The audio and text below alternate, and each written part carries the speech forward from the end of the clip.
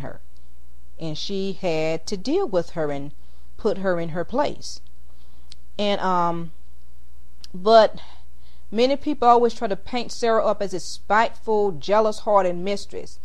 They see her as like how the slave mistresses were jealous of the slave women, in the slavery days over here, when the master slept with the slave women and those slave mistresses took their spite on those slave women.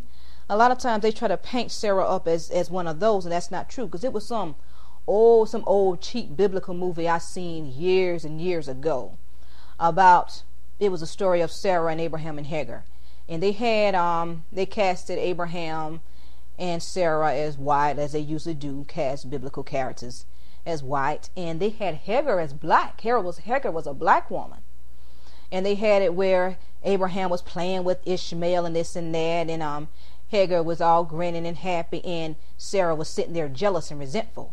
So I think that movie was trying to portray it as a slave master, slave woman, slave mistress thing.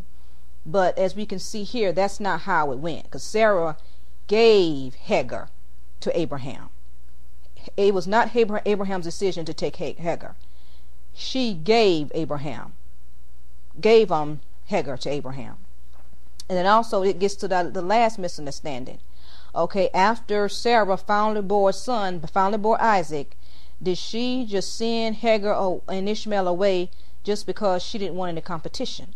Okay, now let's see. Let's go to Genesis 21, and we're going to read verses 1 through 14 and see, was that the case?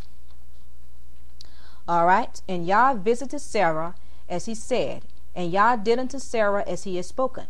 For Sarah conceived and bare Abraham a son in his old age, at the set time of which Yah had spoken to him. And Abraham called the name of his son that was born unto him, whom Sarah bare him, Isaac. And Abraham circumcised his son, being 8 days old, as Yah had commanded him. And Abraham was 100 years old when his son Isaac was born unto him. And Sarah said, Yah hath made me to laugh, so that all that hear will laugh with me. And she said, Who would have said unto Abraham that Sarah would have given children suck? For I have borne him a son in his old age. And the child grew and was weaned, and Abraham made a great feast the same day that Isaac was weaned. And Sarah saw the son of Hagar the Egyptian, whom she had borne unto Abraham, mocking. Wherefore she said unto Abraham, Cast out this bondwoman and her son, for the son of this bondwoman shall not be heir with my son, even with Isaac. And the thing was very grievous unto Abraham's sight because of his son. And Yah said unto Abraham, Let it not be grievous in thy sight because of the lad, and because of thy bondwoman, and all that Sarah has said unto thee. Hearken unto her voice, for in Isaac shall thy seed be called. So now it looked like this was sort of mean what Sarah was doing, but Yah approved of it, because since Ishmael and Hagar was a bondwoman, and Ishmael was a son of the bondwoman, they did not have the same rights as Sarah being a free woman and Isaac being the son of the free woman. So that's just how it was. But it just wasn't that. It wasn't because Sarah was threatened by Isaac and Hagar because she was jealous. It was because she seen Ishmael mocking, and she knew that was going to be trouble down the road. Now the book of Jasher says this, talks about this too. Now let's see what the book of Jasher says. So we're going to read from the book of Jasher, chapter 21. I'm going to read verses 1 through 4. Then we're going to skip down and read verses 11 through 15. All right. Jasher 21, 1 through 4, and then 11 through 15. And it was at the time, at the end of the year of 4 months of Abraham's dwelling in the land of the Philistines, in Gerar, that Yah visited Sarah, and Yah remembered her, and she conceived and bare a son to Abraham.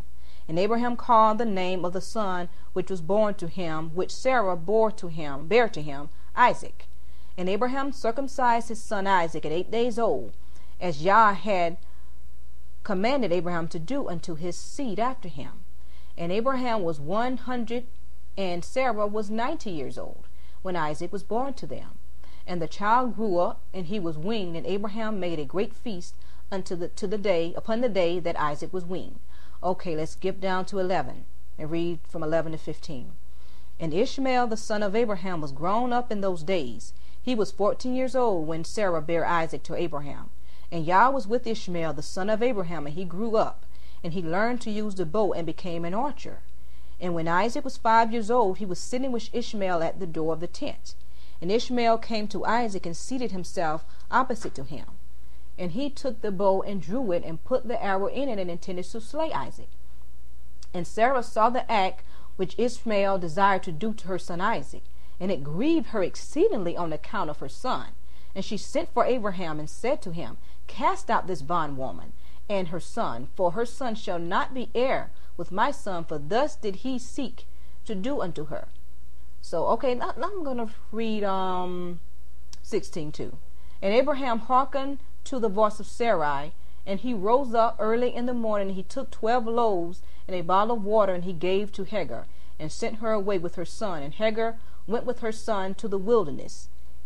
And they dwelt in the wilderness of Paran, which was the inhabitants of the wilderness. And Ishmael was an archer, and he dwelt in the wilderness a long time. So now the book of Jasher goes into more detail when it says that Sarah saw Ishmael was about to slay Isaac.